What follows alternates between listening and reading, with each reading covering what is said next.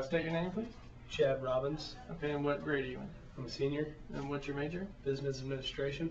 All right, just give me your overall thoughts on the results. I don't think people were educated enough about the decision that they had to make. Obama's a socialist, and I think it just turned our country from a capitalist society to a socialist one.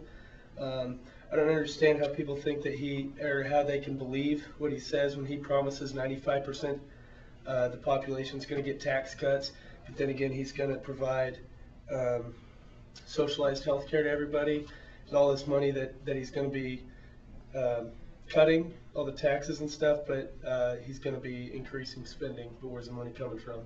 And then if he starts taxing the people that make $250,000 a year more, most of those are small business owners, whereas they're going to go bankrupt and we're going to start losing jobs. Obviously, John McCain supporter. What were some of his qualities that you found favorable? I'm a capitalist. Oh man, I was thinking about why I didn't look at let me think.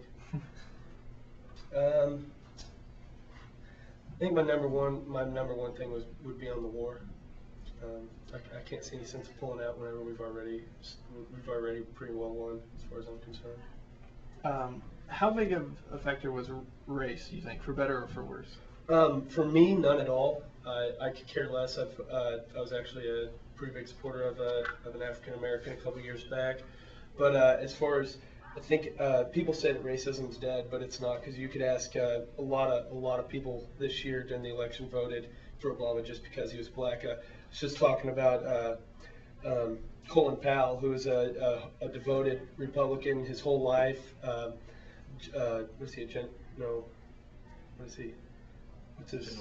Is it general? Yeah, he's a general in the army. He's been in the Bush administration for 8 years, and suddenly he starts supporting Obama. And you can't say that that's not race related. Were you surprised by the margin of victory last night, as far as the electoral college? Yeah, I was really surprised. I didn't expect some of the like Pennsylvania. I really didn't expect the margin to be that great. After Obama had said that he's going to put the coal industry out of business, make them bankrupt. He said that on Sunday night.